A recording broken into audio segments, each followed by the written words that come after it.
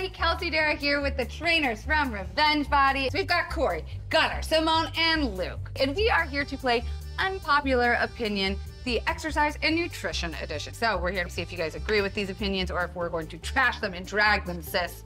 You guys ready? Yeah. Ready, always. A food diary is the most reliable way to manage what you eat. It keeps you accountable, so But let me flip this. It's become a lifestyle for all of us, correct? Really? So I bet you guys don't keep a food diary. No. Because you have it up You here. have it in there, yeah. You have it, you know, you're accountable and you hold yourself to that standard. But for someone starting out, if they don't, you know, if they're not sure and they don't remember or they tend to forget what they ingested after 9 p.m., you know who you are. Good to write it down. Write it down, right? Unpopular opinion. Getting out of shape only takes 2 weeks. Atrophy doesn't occur until, what, two weeks and above, so So you're saying I have more time to lay on the couch then? go nuts. It also depends on what you do during the 2 weeks, right? If you stuff yourself and drink every night and don't sleep and stress out, I mean, you're gonna have some issues. But as a rule, if you just pull back on your exercise program, you're not gonna go from fit to fat or conditioned to deconditioned in 2 weeks, no chance. Have you guys ever taken 2 weeks off? Oh, hell no. Really? Of course we have. Caffeine leads to an increase in belly fat. Look, I don't think it's true, you know what I mean? But there's a lot of people with a lot of opinions out there. So You'd have to look at dosage over Yeah. a period of time with what kind of sleep, what kind of exercise. No, not flat. Corey, you drink coffee? Yeah. I love Corey's I do living proof that it's not Yeah. gonna leave your body. If you're drinking coffee, then I'm drinking coffee. I think you should drink. So based on this, caffeine makes your arms swell up.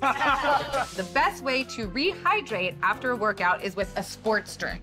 You want to get electrolytes into your body, obviously, but you don't want to drink sugar. Well, you can actually replenish glycogen stores. You want to replenish, you could do that with food, you can do that with something natural, but What is that word you said?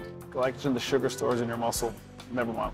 I'm, you know, just a regular person. You should avoid carbonated drinks. I actually believe in you should stay away from soda drinks. Drink beer, not soda. But What are your guys' go-to drinks when you're I drinking? drink CV. Oh, you talking alcohol? Wow, there we go. I was talking about CV. He already started with beer, so I was run with I it. mean, Don Julio. Ooh, No soda though, we don't put soda in.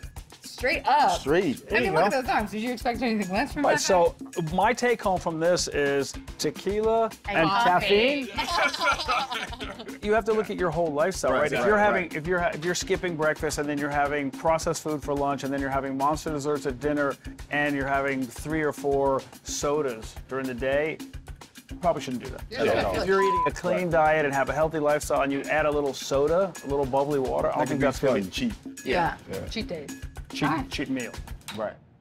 That was unintentional. First thing in the morning is the best time to work out. I don't like to wake up, Best time period. to work out is when you're least likely to skip it. Right.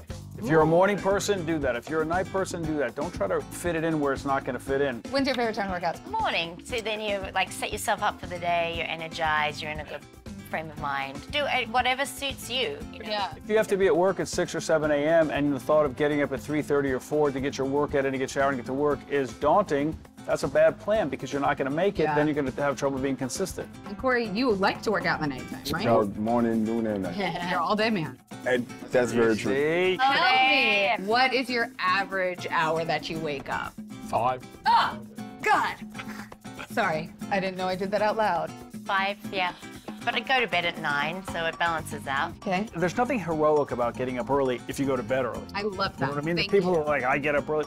So like what? bragging. Like Simone said, if you go to bed at 9 and you get up at When 5. do you go to I mean, bed? Yeah, that's the way. Don't eat eggs because they're high in cholesterol. I hope this isn't true. I eat eggs every morning. So that depends on everything else that you're eating. Like you said. exactly. Yeah. I hear that a lot. People say you're gonna get high cholesterol, but what else are you eating? Do you eat eggs? I do eat it. Tequila, eggs, caffeine. Got it. Note to self. Right here.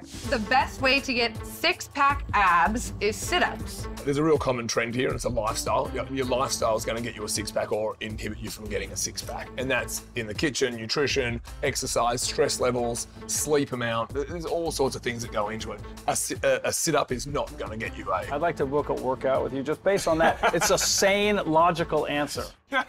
Low fat is always more healthy than full fat. If you're talking about food, I'd say closer to its natural state. That's a good point because I feel like when I go into the grocery store these days, everything has the word gluten-free or low calorie Labels. You don't want too many words on those explanations, but I think Gunsy just summed it up in one statement. As close to its natural state, you're on a winner. Is it like 50% working out, 50% nutrition, or? I say the closer you are to your ideal body, the more important nutrition is. I like your answers. But it's I hate true. to admit it. Oh, wow. Wow. You'll sleep better after a nightcap. Now, our tequila man, what do you think about this? Every time I drink, I'm Hang on. Traders, huddle up here. Wait, can I be involved? I want to be a part of the group chat. That's a yes. right. So we're going with yes on that one? No, come on. Even just one drink? I think everyone's affected differently, but the theory is you don't get the deep sleep if you're inhibited by alcohol. And how important is sleep with working out? Well, the chance for your body to repair and heal. Most important. Mind to be still. So we gotta sleep, y'all. Yeah. Probably Hear shouldn't that, look at Gunnar? the Australians when you're talking about alcohol. All right, well, we've answered all of your unpopular opinions. I hope you guys learned something. I'm Kelsey Darragh. This is the lovely cast of trainers from Revenge Body, and we will see you guys next time.